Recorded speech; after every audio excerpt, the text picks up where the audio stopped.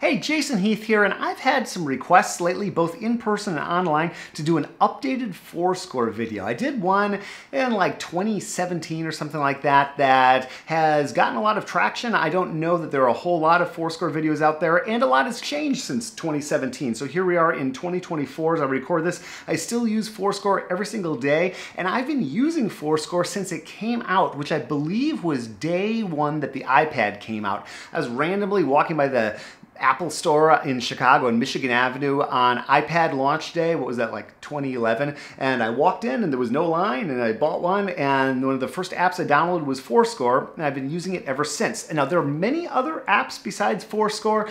I've used Music and other ways. You can use Dropbox even, or just the file system on the iPad, but for so many reasons I find forScore to be optimal for making my life work as a musician.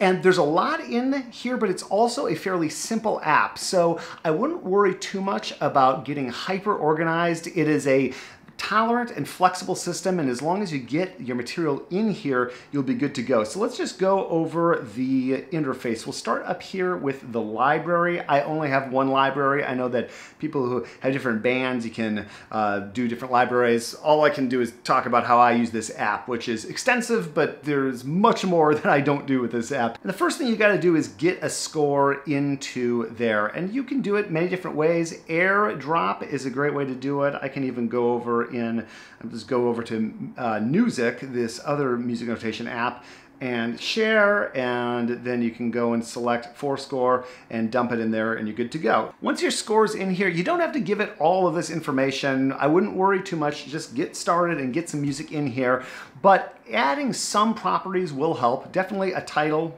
Call it whatever you want. Add a composer. If you have multiple composers, you can add multiple composers in this field. Adding a genre can be helpful. Tags, labels, all that kind of stuff. Difficulty, I find that helpful for students. The other way to add parts, and I do this if I'm in a hurry, is to scan.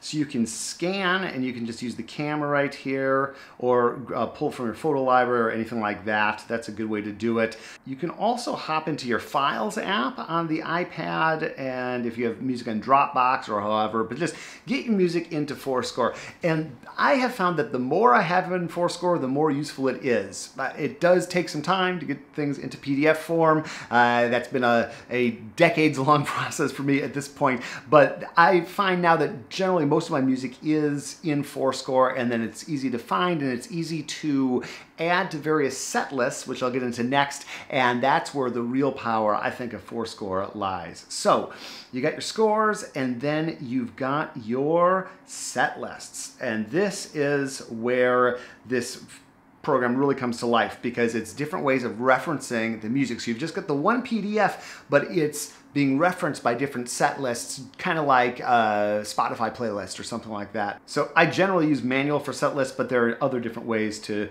view your set lists as well. So let's go into this folder, and I am a big fan of organizing with folders. We've got current technique, which is what I start every day with. So I go in here, and this, whoops, that's gig music. I go into current technique, and these are just the pieces that I am working on right now. So I'll go into my scales book, and this hamburger menu, that's my set list menu. So just hit that to get back to whichever set list I'm on. Now, bookmarks are another thing that are really handy, especially for kind of meaty technique things like this. This is 271 pages. There are different kinds of bookmarks too. These are page bookmarks, which are literally just like a bookmark, just as if I put a little flag in a physical book. So let's say I wanted to go to 3 octave minor scales, it's right there. If I wanted to add another bookmark, I just hit that plus icon, and that's kind of how that works. So I can also flag things, which is pretty cool. So let's flag, if I want to flag this page, now I can just jump right back to that. That's super useful if you're going through and you see something that needs practice. You can flag it, and then just go to flags here. Now there's one, and then if you're done with it, just on flag and it's gone. So a really handy way to make like a temporary bookmark. You can also set bookmarks that are a specific range of pages, and that becomes like a virtual item in your library. You can search for that independently, and you can add that bookmark of pages just like a regular title. And that's super useful for like big chunky things. Like this is a orchestral excerpt PDF and 589 pages. Okay, so if I had that and just added it to a regular set list, I'd have to hunt through that, and maybe I just want like Young Person's Guide to the Orchestra out of here. So that is a bookmark. I've just gone through and said these 4 pages are Young Person's Guide. And now to add something to a set list, you can just go click the title up here, and you come and see properties. There's also set lists, and now you can just go through and add. You can search for set lists if you have a ton like I do. And let's say I wanted to add this to gig music, or probably this would be audition or something like that. Now if I go back to my daily practicing, I go to gig music. Wow, Young Person's Guide is there. Now if I want to remove it, I can just remove it like that, and it's not deleted, it's just removed from the set list. To me, forScore got a lot more useful when iPad Pros came out and Apple Pencils came out, because now you can annotate, no problem. It was kind of a pain in the neck with your finger before that. But the default, or the way I have it set up, is you just start drawing and it'll just come in red. If you want to get more options, there are a lot of options. You can hit that little squiggle, and then I can go up and I can choose erase, get rid of all of that. If I wanted to have a different color, like let's say I wanted blue to mean something and I wanted this to mean something, I can do all of that. And again, very deep app, simple, but a lot in there. You can just hit the trash icon and that will clear all the annotations on that page. And there are also these really cool stamps. So if you want it to look a little cleaner than just your handwriting, you can choose, like for example, I'll put some down bows here, and I could do some up bows. And this just looks a lot more professional. I've done this for several pieces, and I find these stamps very useful. They're also shapes, so if you want to do some crescendos or decrescendos, let's say this wanted a crescendo, you can add that in right there. And again, you can just go and clear your annotations if you don't want them, and they'll disappear. So annotations are great. It's also a useful way to kind of clean up a page. You can choose this white, and let's say you wanted to get rid of this crescendo, you can do that. And we could even, this is a little bit dot matrix printer looking, we could put in a nicer looking crescendo, that kind of thing. So annotations are great, very, very useful, and non-destructive. This general search is a great way to just find anything, so I find that a really useful way to zone in on a title. And now a little bit more about the organization over here. I do a lot of teaching, and so this is set up for teaching bass lessons, but you do you, obviously, and there are many different ways to organize your music. So I do find genres to be very helpful, especially for drilling down various bass quartets, method books, orchestra pieces, and that kind of thing. I find tagging things with difficulty level really useful. So if we go to like duets, genres, it's like the hardest stuff is all up here, and we can go down, and the easiest stuff is down here. So just a quick way to find, and some of these are individual PDFs. If they got the I, that's that. Some of these are bookmarks within something else, but they all look just like regular files, which is cool. We've got metronome, you know, that's cool. I usually use another app, so I don't dip into that too much. I haven't bought anything off of forScore, but there is a store right in here. You can go in and make purchases through various services, so that's great. You can call up a piano if you want to play along. I've done that with lessons from time to time. You can also rearrange pages, which is nice if something got out of order, no big deal, and you can get in here and you can crop and do all sorts of stuff to really tidy things up. If I need to just quick and dirty make a score, I'll use that scan feature. I'll just take a photo of a piece and kind of move it around and crop it and make it look good. And then it's in my library. I would do that for like sectionals when I go into a school and I just want to copy the students' music. I would just really quickly snap all the pages, and then I could hold my iPad and walk around, and it's great. I've also attached a video, or maybe an MP3, I guess an MP3 to this. So I can play, there it is.